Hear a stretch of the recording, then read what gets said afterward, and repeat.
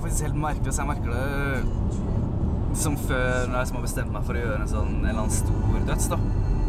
Så kan jeg liksom gå rundt i byen og så liksom se på bygningen da, sånn der, shit, tror du sånn, hvor gjør den da? Tror du det så høyt det skal hoppe? Og liksom bare føle på det da. Helt weird liksom. Ja, så når du begynner å gå rundt når du går rundt i gata og sier at jeg tror den der bygningen er så høy som jeg skal opp i morgen, så hjelper det på en måte ikke på stressnivået mitt. Er det slitsomt å være med en som på en måte hele tiden skal pushe det? Nei. Eller jo, men det er jo det han elsker da. Så jeg tror, altså, det som gjør det litt verdt det, er hvor glad og jeg vet at han er når han gjør disse tingene. Welcome to Hornsby.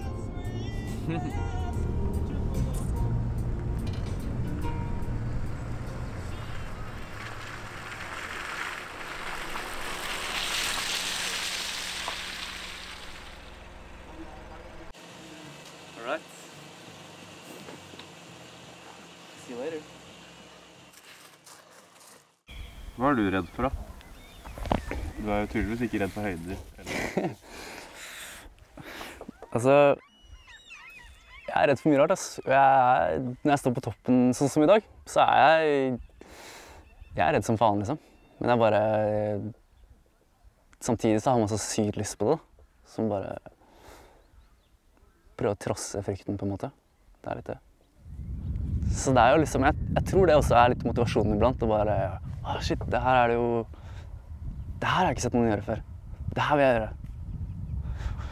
Og det kan jo være alt, på en måte. Det kan jo være å spinne 5 ganger fra 10-meteren. Eller spinne 1 gang fra 26, på en måte. Altså, de andre gangene vi har gjort sånn her, da, så har det vært helt spontant. Vi har ikke satt opp noen ting. Vi har ikke hatt noen i vann engang. Nå er det første gang vi prøver bare å ha litt sikkerhet, da. Så nå har vi jo kjøpt båt, bare for å kunne komme oss ut dit. Jeg har med sånn kortarm og våtdrakt da, sånn at jeg kan ligge i vannet uten å måtte daue. Og så har vi Rudi. Så har vi Rudi. Main man of safety. Takk for sist da. Ja. Hva er planen? Skal jeg ut i båten? Skal jeg stå og filme? Skal jeg bare stå der og se sexy ut?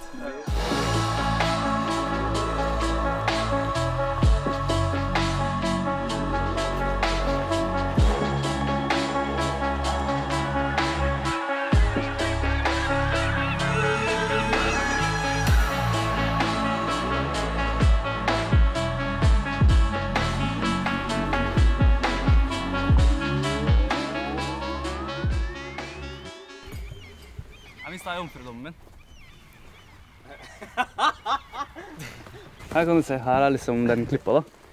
Som går liksom oppover hele her, og bare blir høyere og høyere og høyere og høyere. Så der har du en sånn 10 meter. Så der har du sånn 17-18, og så har du liksom 25-26 der borte. Og hvor skal vi i dag da, Emil? 25-26. Det er så jævlig høyt. En positiv ting da, det er brannmaneter i vannet. Ja, sweet. Så det kan ikke være så kaldt. Ja, kaldt det er det siste jeg tenker på.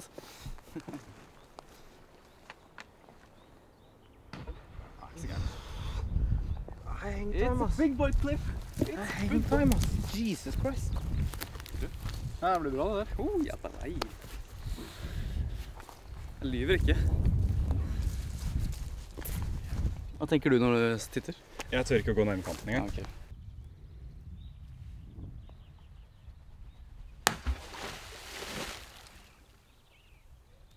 Nei, dette her er seriøs business. Fra 10 meter så lander du cirka i par og 40 km i timen. Når du er oppe i 20 meter, så lander du i par og 70.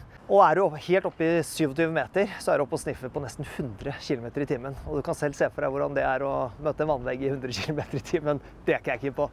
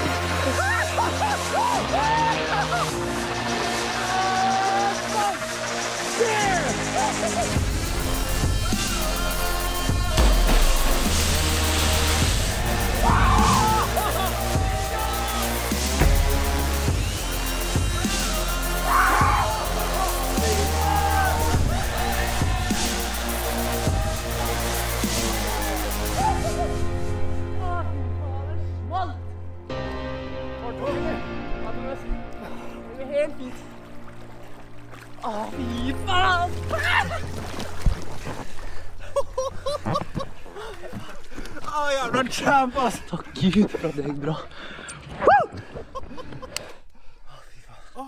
Sjukt, ass! Det var sick! Var det chill, eller? Ja, altså. Føles så chill, ass. Barnemat!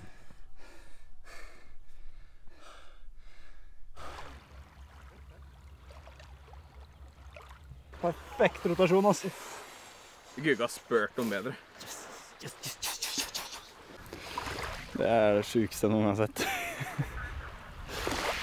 Det er det. Ja, sånn, man kan si det mange ganger, men sånn der, ja, det er det sjukeste noen har sett. Men det er som... Legit noe av det sykeste. Nei, ikke noe av det. Det er det sykeste jeg har sett. 26 meter og så lander flatt. Ja, det er vann, samme det. Du lander 26 meter og så lander du flatt. Det er ganske drøyt. Føltes som den var stille i 3 minutter, liksom. Og så bare... Og så tok det 2 sekunder, så tenkte jeg sånn, fy faen, gikk det her egentlig bra? Og så hører jeg, Aah! Da vet du, da er det good. Det er stille helt jeg kommer opp, og så er det sånn, ja!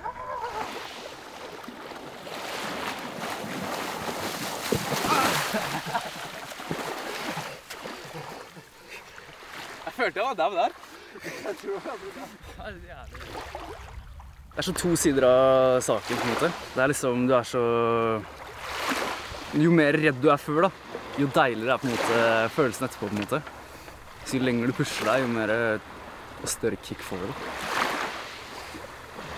Så jeg kan si med hånda på hjertet, det er det sykeste jeg har gjort i en dødsing. For sure. Du har ny verdensrekord? Jeg tror ikke jeg liker å kalle ting verdensrekorder, egentlig. Det kunne være fristil, på en måte. En ting er høyeste døds. Uoffisielt så er det vel den høyeste fristilen jeg vet om, i hvert fall. Eller? Ja, jeg backer den. Det er helt riktig. Det er den letteste fristilen, da.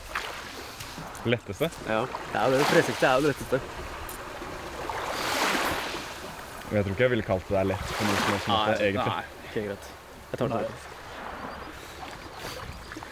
Det er så sykt, altså, hvordan så mye greier koker ned til 3 sekunder, liksom, 2,5. Og så er det ferdig.